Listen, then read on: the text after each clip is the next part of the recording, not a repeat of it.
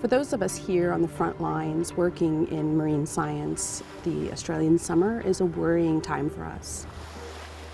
Over the past 5-6 years, the hottest months have meant a lot of damage here on the Great Barrier Reef.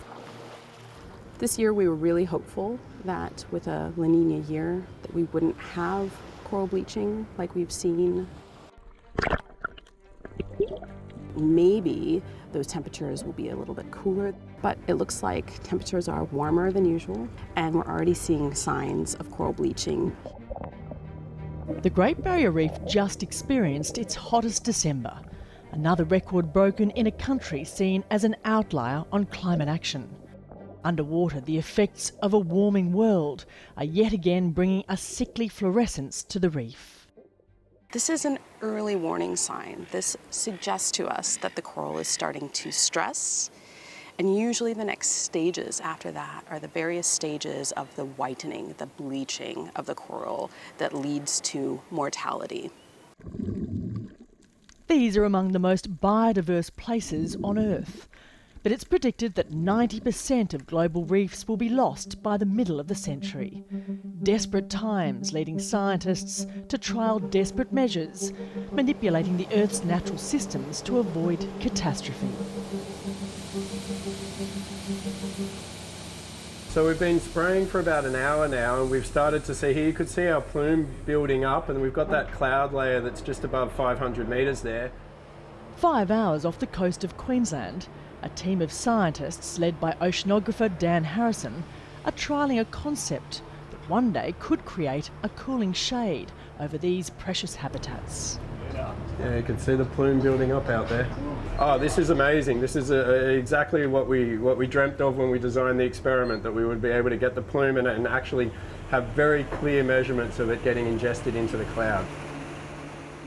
It's known as cloud brightening, involving the spraying of seawater into the air, leaving tiny salt crystals suspended in the clouds. In theory, the clouds become thicker and able to reflect more heat away.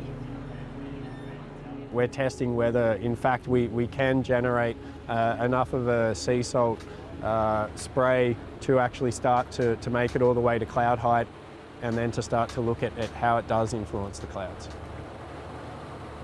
It's in conditions and on days like this that cloud brightening could be deployed on the reef at some point in the future. It's 30+ degrees, the sun is relentless, and the ocean waters here have been heating for months. And a few more days of this could trigger a bleaching event. We've continued the climb up to cloud base. We're picking up a little bit of activity around about 3 kilometres. So you're intersecting the plume just below cloud base? That's correct, yes. Dan's work is focused solely on the reef, but the results here will be watched by other scientists with ambitions to use the technology in areas like the Arctic to slow down the melting of the polar ice. We have clouds. But geoengineering on this scale would be highly contentious and risks undesirable consequences. Concerns about whether, when you scale the technology up, there could be unintended environmental impacts are warranted, and of course that's a very large part of our research program is designed to look into those questions. They obviously have to be weighed against potential benefits, like any other technology that we use. Stable without the weather load, coming straight down at a relatively slow speed.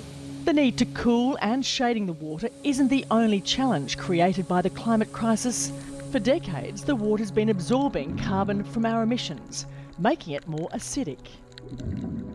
This is what we refer to as ocean acidification, the decrease in the ocean's pH. That means that for anything that needs to build a skeleton or a shell, like a coral or a beautiful mollusk, or even the bones in fish, it's harder to build those shells.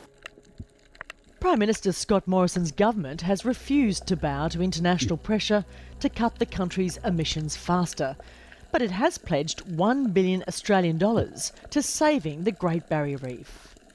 It's kind of like putting a Band-Aid on an arterial wound or a Band-Aid on a broken leg. These are last-ditch efforts that aren't really addressing the #1 problem that the Great Barrier Reef is facing. The choices facing us are very, very stark. If we don't have aggressive action on climate change and we keep having a business as usual type scenario where we keep emitting, then cloud brightening and all of the other ideas that we're looking at to try and help the reef are not enough. There's still hope, you know, the reef is still beautiful. We've just been diving on it and there's still a lot of life there. We're in a limited window of time where we can act now and maybe impact the outcome for the better. But if we don't act quickly, then that window will be lost.